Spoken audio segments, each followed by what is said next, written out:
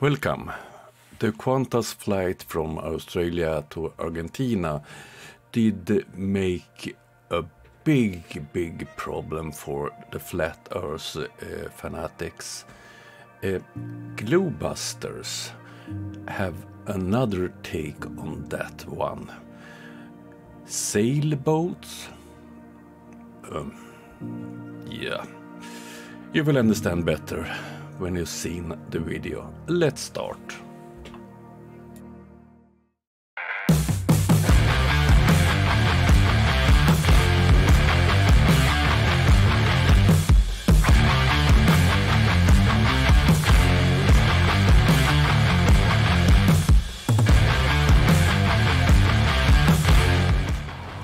First of all, I want to thank all my patrons, members, donors and subscribers.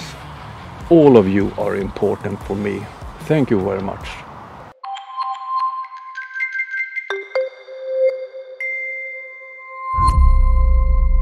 Okay, let's have a look at one of Globebusters' latest shows. Planes, I think, can get up faster than we think. And also, I showed articles on my show the other day. There's already been articles that such and such plane has broke the sound barrier, because with the winds aloft, and that's just in the north, when the south is many times faster.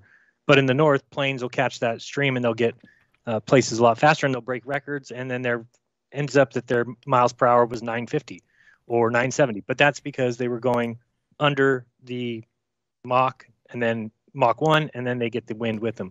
So, but boats cannot really, as far as I know, aren't going to move a lot faster than we think, right? Like a cruise ship that goes 22 miles per hour is not going to bust out and do 40. You know, it's just, I don't think it's possible. So when you look at boats, let's start with this Antarctic Cup race, right? Which is what people always send me to. This is the cup race that they have once a year. They show the path of the races here. So basically, they will race around this track. They don't go below the 60-degree marker. They race around this, and then there's a world record. And the current world record you'll see here is 102 days, 56 minutes, 50 seconds, okay? So remember that they sail the entire time. They don't take naps. They don't, you know, as far as like somebody will sleep, somebody will sail, but not, they're always moving. Jared, a really great start. The one who have that world record is the Russian adventurer Fedor Konyakov, and he was sailing alone. I don't think he was awake all that time. So at 102 days, we'll do a 102 times, let me get this up. We'll keep track here. So 102 times 24 hours equals 2448. That's the amount of hours that this thing was traveling. And it did a circumference of 16,000, where does it say the miles? I think it's 16,000 miles. I don't see right off here. It's a nonstop race around 14,000 nautical miles. I don't see it right here. It should be about 16,000. Let's just say it's 16,000 and we'll come back. But 2448, so that's the hours. So we're going to go 16,000 divided by 2448. And we get 6.53 miles per hour, okay? So that's how fast he was averaging to get around 16,000 miles in 2,448 hours. Okay, great. Now let's look at what the circumpolar current is, okay? It's the biggest current in the world. It is the fastest moving current. Here you go. The Antarctic circumpolar current flows clockwise, okay, which is the way the race goes, which is the way people circumnavigate the world. You have a hard time doing it the other way. And when I say circumnavigate, I mean on the outside track, obviously. And it talks about it goes west to east around Antarctica. Anyway, when you look into it deeper, you can figure out that the average speed is about 2.5 miles per hour, sometimes 3. So we can now take that 6.53 miles per hour that we said the guy was averaging, and we can minus from that 2.5. because that's the current speed. So he's moving without even moving 2.5 miles per hour. Therefore, his boat is only actually going 4 miles per hour around the world. Okay. Jared, you're really an expert in sailing. You must have been sailing all your life. That current is a deep sea current, and it's moving from the surface to 1,000 meters. At the surface where the boat is, you have other much stronger forces. The wind make currents go in other directions, you have waves, and if you have noticed it, this boat was driven by the wind. So your mathematics is worth nothing, dear sir.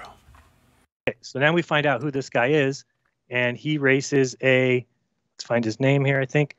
He races his 85-foot open monohull trading boat.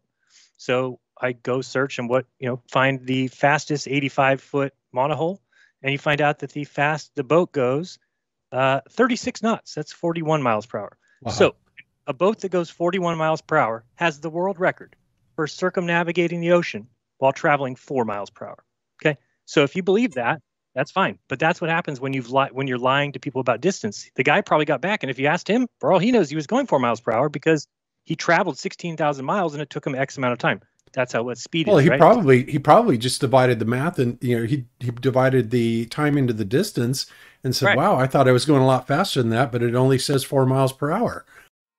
And there we have Bob 15 degrees per hour Nodell. You two are so stupid. A sailing boat can't sail in a straight line all the time. It depends on winds and so on. Often they have to sail zigzag. So the distance traveled is much further than the one that you are calculating on. Oh, so dumb. And the top speed on a sailing vessel, it's on perfect conditions. Oh. Right. I'd love to talk, because I bet you would say something like that. So, and then all of a sudden you realize there's not a lot of difference you have to do. So if instead we know that there's 2,448, well, let's say some people have said that the circumference is 60,000. I don't know. I don't know if things are that big down there, maybe 50,000, but let's just say 50,000, just to see what speed would somebody have to go to complete that. And he's not all the way at the edge, remember? So the edge would be 50,000. He's not even past the 60 degree. He's just doing a circle at about the 60 degree mark.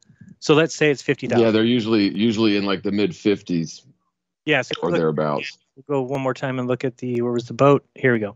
So you'll see that they're not even getting, this is the 60 degree line here, this white line. And so they're staying above that. So right below Australia, they do have to duck down, obviously, in South America. Anyway, so it's not even the outer edge. So let's say it's 50,000.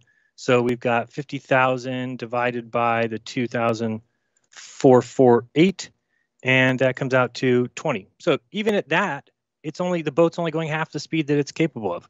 That seems to make more sense to me than a boat that maxes out at 40, breaking a world record going 4. It's just ridiculous. It's like a car breaking the world record for the fastest trip around a track, and it actually goes 400 miles per hour, but it only went 4. What are you talking about? Why would it do that? Wouldn't somebody just come and break the record easily by going 8 miles per hour? Same thing is true with these boats. Doubt. Why isn't somebody breaking the 102-day record by going and, I don't know, putting your foot on the gas pedal at the boat? You might move a little faster than 4 miles per hour. The gas pedal on a sailing boat is the wind. How stupid can you get? Bob Nodell and you are two big fools. And so that just tells me that this area here is much more vast, and nobody would ever know. It would be impossible for a sailor to know, because they're going to base everything off of known land distances, and those, when I say known, it's what GPS gives you. GPS gives you these answers. So when you figure out that, that boat fastest goes 41 miles per hour, and yet this guy's breaking the record going 4. A sailboat like this have other methods than GPS to measure the speed. A common equipment is a through hull speed and temperature transducer, and it's like a wheel that moves by the passing water. So then you get your speed. Okay, that was Globebusters in their full glory. What a bunch of fools. We move on.